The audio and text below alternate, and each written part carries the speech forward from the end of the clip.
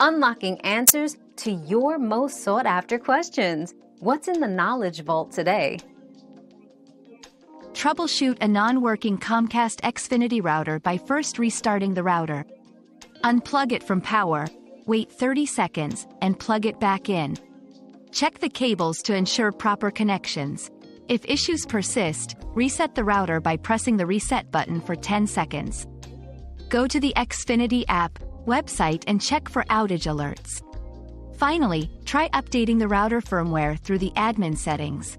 If none of these steps work, contact Comcast support for further assistance. Another mystery solved, but many more await. Keep up with our daily discoveries by subscribing and turning on notifications.